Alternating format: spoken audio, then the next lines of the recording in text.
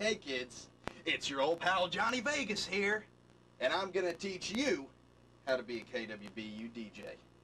The whole process starts here, where you fill out the DJ log. This is KWBU's daily transmitter log. We use this in case somebody screws up, that way we know who to blame. You start off by putting the time your shift starts in the time on duty box. Next, you put in your name under operator signature. And finally, you put in the time your shift is over. If you're DJing when it gets dark, you're going to need to check the tower lights and fill out the log at the bottom, or Megan's going to yell at you a lot. Next, you're going to fill out the power output and carrier frequency boxes. I'll show you how to do those now. To check the power output, be sure the number 4 button is depressed. Then read these red numbers. They're digital, so it makes it easy. Then, to check the carrier frequency, read this dial right here. If you have to check the tower lights, press down number 5. The numbers will jump around all crazy like. That means the lights are working. This is the KWBU mixing board. Be sure you or your partner are wearing your headphones while you're on the air. Hey, how do I get on the air? It's simple, friend. Each input is clearly marked. Mic 1, Mic 2, Minidisc, Cart, CD1, CD2, Phono, Dell, News, Remotes, and Automat. Each input also has an on and off switch to determine whether you're on the air or not. The fader bars are important in adjusting your levels. You don't want these needles to go into the red. To hear music in the studio before you play it over the air, put your fader bar in the Q position. Be sure to take it off cue when you go on the air. This monitor keeps you up to date with current weather conditions, which are always good for discussing on the air. This is the Dell computer which you'll use to play MP3 files over the air. To play an MP3 file, press the flying Windows and E button simultaneously. Then double-click on KWBU. This will bring up directories for ads, beds, music, playlists, PSAs, and sweepers. To play a song, double-click on the music folder. This gives you different folder options for different kinds of music, such as classical, college mix, jazz, or mainstream. Songs are alphabetically organized into folders. Gosh, I really want to hear the Beastie Boys. I'd go to B. Oh, there they are. Simply select the song you want to hear, click it, and drag it over into the Winamp playlist. You're ready to go. To remove a song from the playlist, simply highlight the song you want to remove and press delete on the keyboard.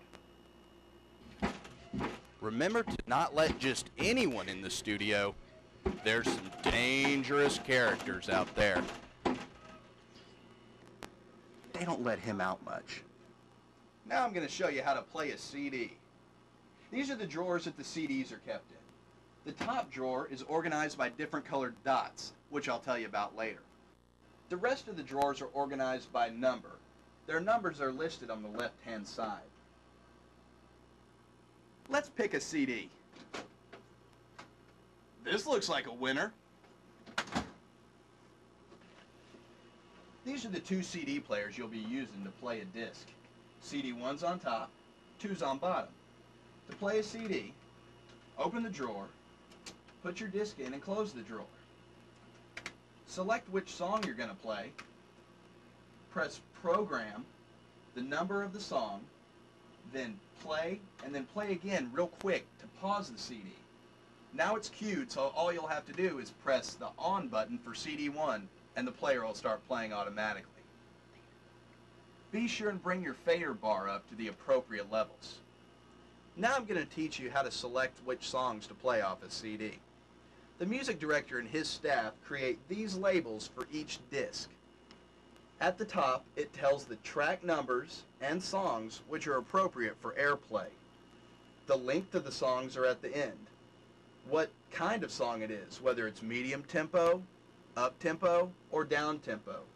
and how many seconds into the song lyrics begin. At the bottom of the CD is an explanation or review of the music. You can't just go hog wild while you're on the air and play whatever you want.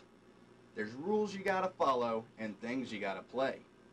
Be sure to play at least 2 PSAs every hour. PSAs are public service announcements. They're found in the PSA folder on the computer. You play those at 25 after and 10 till. You're also supposed to play 4 sweepers every hour. Sweepers are found in the sweeper folder on the computer.